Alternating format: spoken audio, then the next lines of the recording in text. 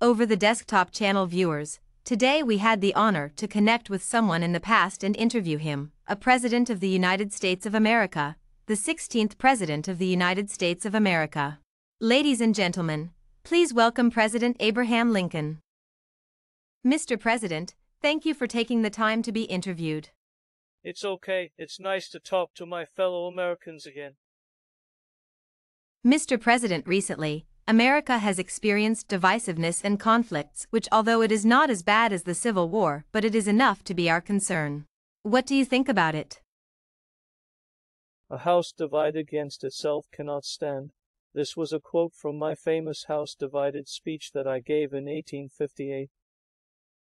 In this speech, I was referring to the issue of slavery, but the message is still relevant today. I believe that a nation that is divided cannot effectively govern itself or achieve its full potential. What do you think are some of the causes of this divisiveness? I think that one of the main causes of divisiveness is a lack of empathy and understanding between people who hold different views. When people are unable or unwilling to listen to one another and understand each other's perspectives, it can create a lot of tension and hostility. Do you have any suggestions for how we can overcome this divisiveness? Yes, I believe that we need to focus on what unites us rather than what divides us. We need to find common ground and work together towards a shared vision for the future. As I said in my first inaugural address, we are not enemies but friends. We must not be enemies. Though passion may have strained, it must not break our bonds of affection.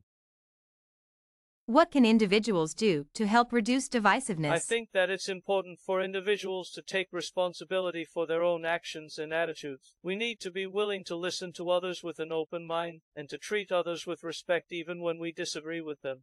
As I said in another famous quote, "Do I not destroy my enemies when I make them my friends?" Do you have any final thoughts on this topic?